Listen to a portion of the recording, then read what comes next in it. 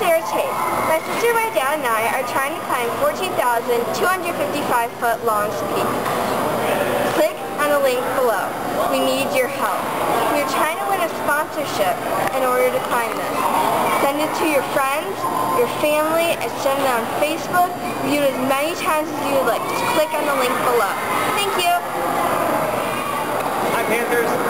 We're here to give you a warm-up sequence that you can use before games and before practices. So we're going to do 11 different exercises here. It'll take you about 5 minutes to go through this warm-up. And the first one that we're going to do is called arm swing. So for an arm swing, you're going to bring both hands out to the front. And you're going to bring them out to the sides. Cross over the top. And switch to the top and bottom. You do 15 arm swings. You're going to follow those arm swings with the second exercise, which is the gorilla swing. So for a gorilla swing, you're going to bring that one arm all the way up to the top of the head, the other arm down to the side of the body, and swing. So 15 per side there, so you'll count to 30. Your third exercise is a traffic cop. Now traffic cop is a great warm-up for the shoulders. You start with the elbows up nice and high, and rotate the hands high and low, and high and low. You'll do 15 high, 15 low, so count to 30 on this one as well. And then you're going to move from there to a stick-up. So a stick-up, you're going to end up in that up position, and you're going to keep your shoulders back, keep your elbows back, keep your hands back, and you're going to raise your hands up and back down. You're going to bring your elbows just parallel to the ground, your upper arms parallel to the ground, just like you see in the picture. So up, down, up, down.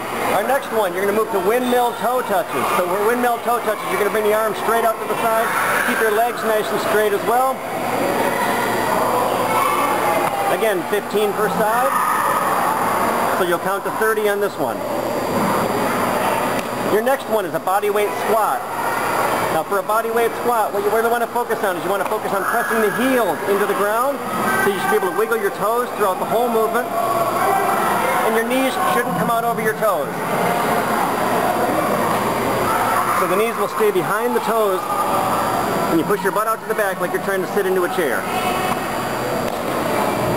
You'll move from there into a woodpecker. A woodpecker is a great balance exercise, so for a woodpecker you're going to extend your arms out to the front, extend the leg out to the back. You're going to balance on one leg. You'll stop right at that bottom end, right there for just a second, and come back up. Great balance exercise. You do 15 on one leg, you'll switch to the other leg, do 15 on that other leg. You'll move from there into a forward lunge. So forward lunge, you're going to take one giant step forward and come right back. Stay on the same leg, giant step forward and come back. Just like with those body weight squats, you don't want your knee to come out too far. You don't want your knee to come out beyond your foot. So you take that wide step out, plant that forward foot, and then you're going to sink your hips straight to the ground. So your knee doesn't continue to come forward. From there, your next exercise, Frankenstein walks. So you will have done 15 on each leg with those. You'll do 15 on each leg for the Frankenstein walks. For this, you're going to stay in the same position, just kicking one leg up and touching it right to your hands.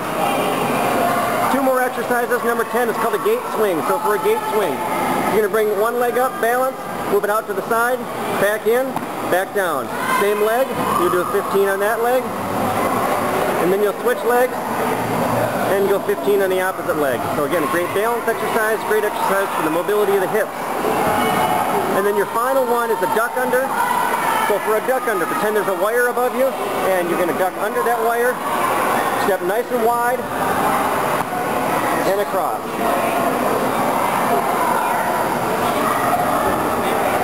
Alright, so you do 15 on each side there, that's 30. And that's your warm-up sequence for Panthers softball.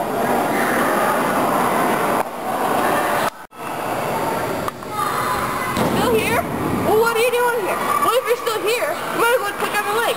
Share the video on Facebook. Tell all your friends. We're trying to win a sponsorship for Long's Peak here. Click on the link and help us. Thanks, Panthers!